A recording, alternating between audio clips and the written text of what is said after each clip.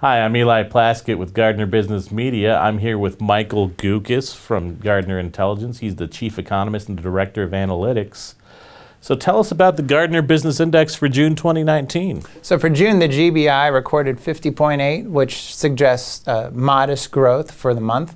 We've seen a trend in slowing growth really since the middle of 2018. But so far, the GBI has been supported by 4 of its 6 components, and so the 4 that have lifted the index have included new orders, production, supplier deliveries, and employment.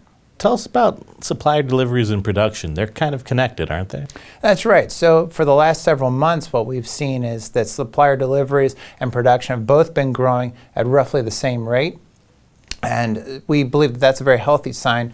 Prior to that, in the second half of 2018, we saw supplier deliveries really shoot up, and they were growing much faster than production was. Part of that was because there was such a bulge or a surge in new orders in the very early months of 2018. And so what we saw was the upstream supply chain was trying to play catch up with that new orders demand. We were concerned, of course, that as those upstream suppliers finally did catch up, that we would have a glut of inventory at that level. And what we're seeing from the data suggests that hopefully we won't see that. Okay, so the upstream suppliers have adapted to that huge period of growth, and now they're in a more constant relationship with production. Yeah, I think what we're seeing is level setting, essentially, so that the amount of inventory coming into the job shops and the other manufacturing shops is where it needs to be. It's consistent with the needs rather than being, say, too much or excessive, causing a glut of inventory in the shops. So new orders have been growing consistently, but exports have been contracting. How is that possible? Yeah, so in our index, you'll see that we have 2 components that are tracking orders, and one is total new orders, which we just call new orders.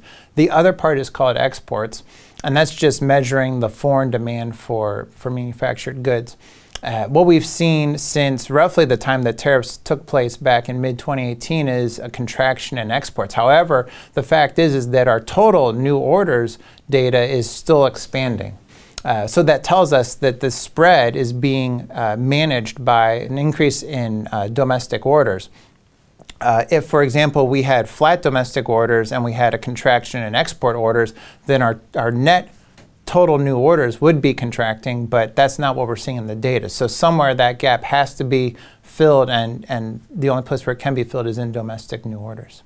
Thanks a lot for sitting down with us, Michael. If you want to learn more about the economics of manufacturing, go ahead and visit GardnerIntelligence.com.